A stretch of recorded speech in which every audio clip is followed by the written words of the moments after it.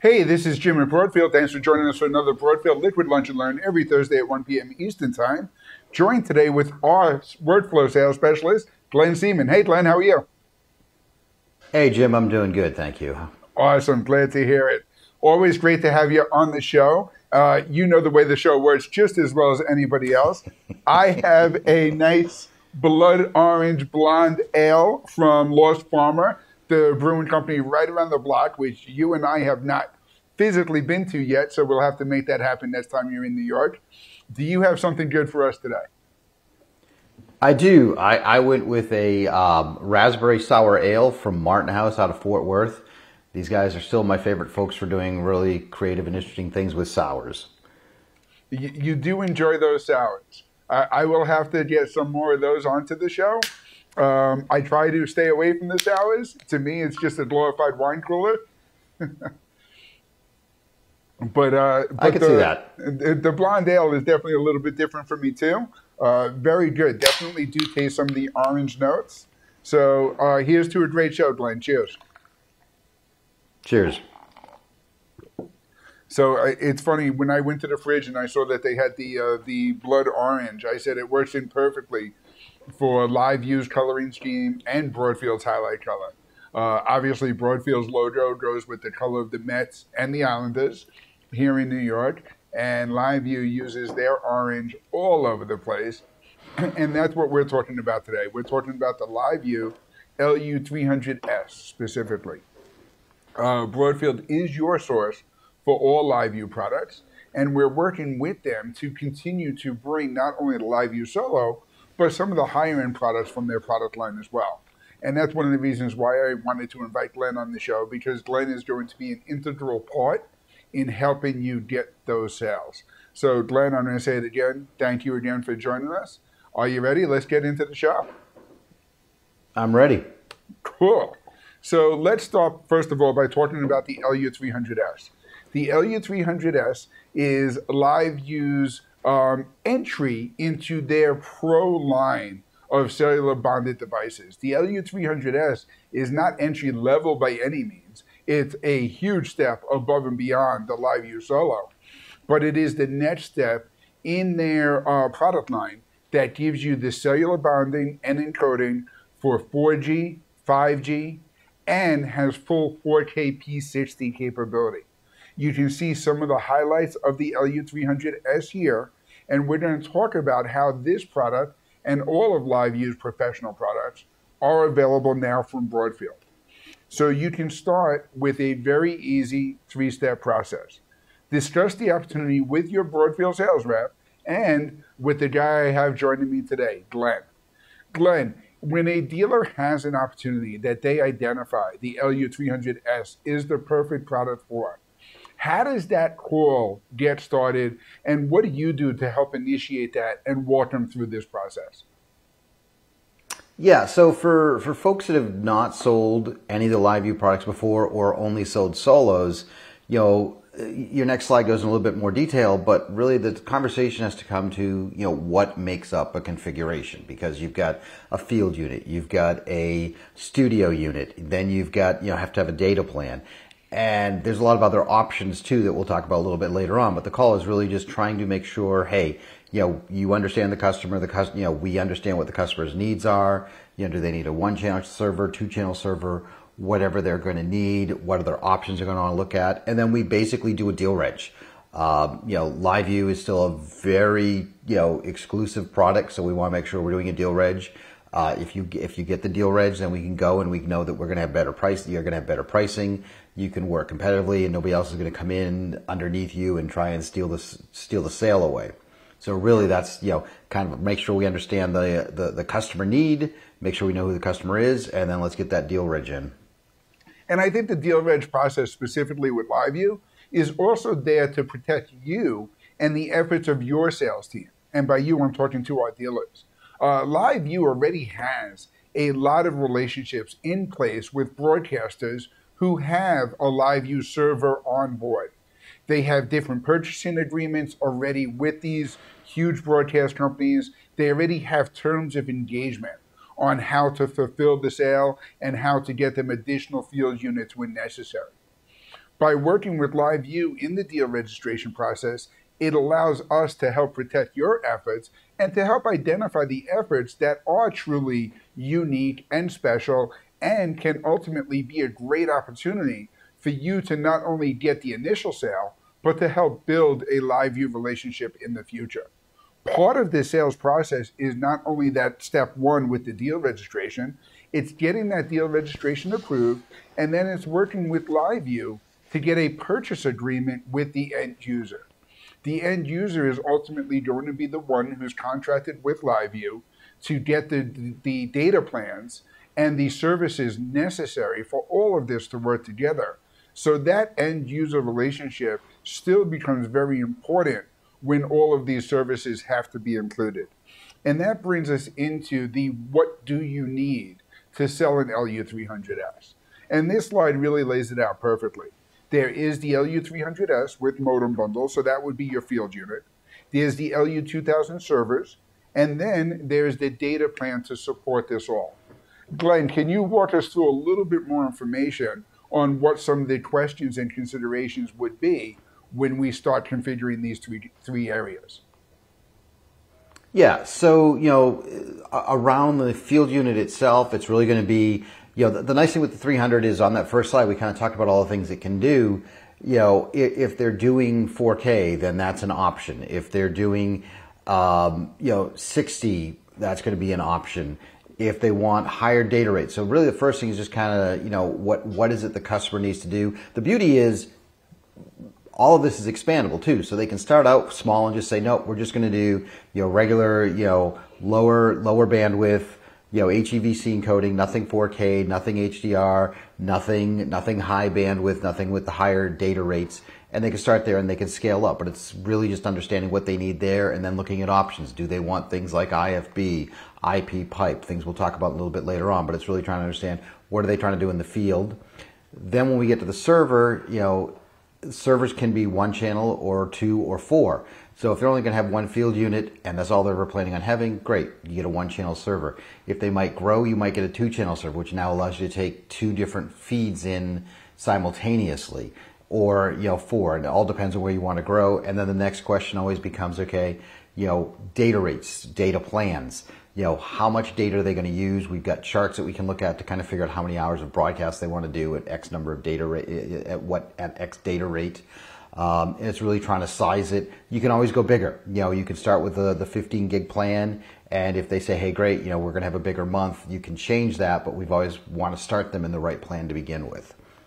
Absolutely. And I think that's what's great about LiveU, having all those resources and information to figure out the data plan, is LiveU has really cornered this industry and this solution for quite a while, that they do have a lot of that information and a lot of that feedback. LiveU knows what kind of bandwidth and data is going to be necessary to broadcast from the Olympics, or to broadcast from a Formula One race, or from any other sporting event, a government election, or anywhere else where you might want to roll out the LU300S encoder. And we can help you work with them on identifying the right plans. Now, Glenn, you talked about the field unit itself, and that's what the LU300S is. And the LU300S is going to be that piece of hardware that you're holding up there, and then all of the different options that you can turn on and off to run that, whether you're doing that with 4G LTE modems or 5G modems. But the unit itself has two internal modems and two external modems, giving you 4 cellular connections, as well as, like every other LiveU unit, a Wi-Fi connection and a wired Ethernet. So you can really bond up to 6 data points. Now, for our dealers who are familiar with the LiveU Solo and the way that streams to RTMP, and then it uses their LRT cloud solution to do all the bonding, the LU300S and the other LiveU units do their bonding with a server like the LU2000. So Glenn, that server is what's bonding all of these different cellular connections together, right? Yeah, it's still, it's a peer-to-peer connection. It's not going up to a cloud. There are options. There's something called LiveU Matrix that allows you to do that for distributing your signal further, but it's basically a peer-to-peer connection, everything's bonded. So those 4 cellular antennas, your Wi-Fi, your LAN can all be bonded to make a fat, reliable pipe, and that goes directly to the server and then comes out of the server either as HDSDI or NDI. And that's great. And the great thing is once you get that server installed, you can take an LU300S or a LiveU encoder from anywhere and communicate to anyone that has that LiveU server. For a freelance guy, that really gives them a huge opportunity to communicate with broadcasters all over the place. So if you're broadcasting, let's say, a local sporting event, and the high school kid hits a center court shot that's going to be on ESPN broadcast, you can just send them that feed and send them that video, right? Right, and that's the beauty. It's a whole, for freelancers, it's phenomenal because now I can travel anywhere with one of these and be Johnny on the spot. And hey, there's a tornado heading through downtown Dallas. Great, I've got my unit. I just say, hey, who wants this? I can hit all the local affiliates. I can hit remote broadcast. Anybody that has a LiveU server, I have the ability to work with them to send my feed to. So we're selling a lot of these. We're selling a lot of them for a while now, where it's just somebody that's a freelancer that just wants to be able to be, out there for anybody that needs a local news feed. And that's great. And that's a great setup. And the nice thing about the LU300S is it allows you to do that in broadcast quality, in high quality that's available today, and in the HEVC format, which not only gives you that high quality, but also saves on some of that bandwidth that we were talking about. And that's really one of the biggest advantages of HEVC, is that you get kind of the best of both worlds in performance and quality versus file size or bandwidth. Glenn, is there anything that you want to add to some of that HEVC stuff? No, I mean, HEVC is great because now what you're getting is you're getting a higher quality at a lower bandwidth. So your data rates, your data plans go further because you're able to get the same thing you would be getting out of H.264 size-wise, but a much higher quality, or the same quality at lower data rates. And it's really it is a higher quality. It's much more efficient in a codec. You're getting great results out of it. I mean, I'm coming in, we didn't mention it, but I'm coming into you folks through a LiveU. So I've got a mirrorless camera feeding into my LiveU 300, and that's coming directly to you folks. We're doing this at about 3.5 megabits per second over 3 cellular networks. Right now, I'm not even using my house Wi-Fi or my house network connection. Yeah, that's a great point, and probably something we should have topped off the show with, is that you're coming in with us using this technology. It's so seamless compared to our normal workflow that I forgot to mention it completely. But that really is the greatest thing about that LU300 is we have our own server mounted here in our studio. Glenn is coming into that server, and we're even going to talk about the way we've configured the audio to hit the talkback so that him and I can participate in this call together. The nice thing about the LU300S, and one of the upgrades from the previous LU300 model, is some of that management and control capability and the GUI on the unit itself. The GUI is now on a 2.2-inch color display, high-resolution display, with improved brightness, easier to use, especially outdoors, full control either on the GUI or through LiveU Central, and it's easier to navigate than it was before, even with their little slide control knobs and some of the different ways to go. Glenn, I don't have a unit here, but you have an LU300S there in front of you, don't you? I do. There we go. So you can see, even on camera, how clear and how easy that interface is going to be to use with that new rotating shuttle or button or knob or whatever you want to call it there on the side of the unit, makes navigating that menu much easier than before. And then, Glenn, and the really slick thing. I'm sorry. I say, and the really slick thing about it too is, once you've set up those connections, literally, I'm connected to the office in New York. I'm here in Dallas. They're already feeding into the TriCaster. When I'm ready, I just hit the play button. I just hit the start button, and my stream starts going to them right away. They don't need to do anything. They don't need to go to the server.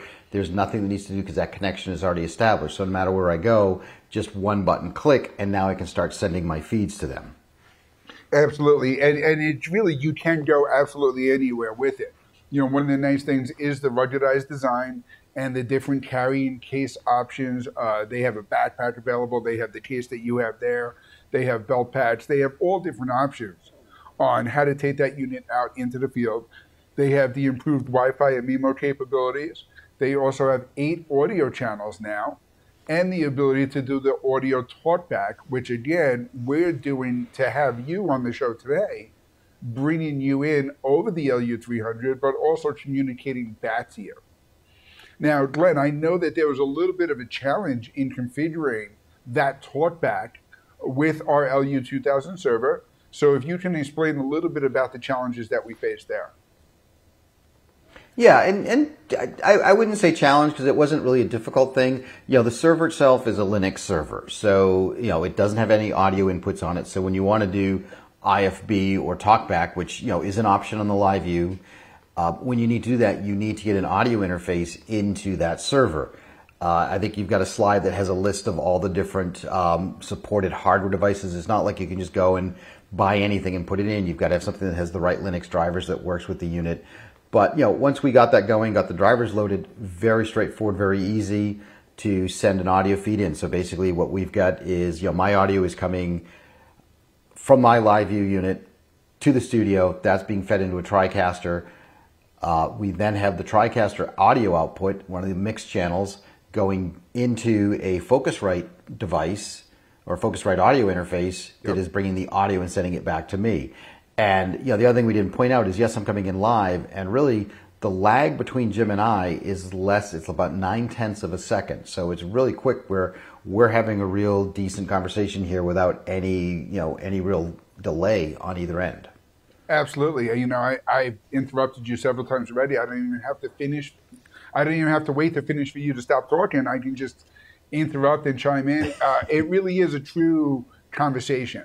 It doesn't have the lag that some of the video conferencing software would have. This is truly a broadcast solution. And part of it being a broadcast solution, if you're going to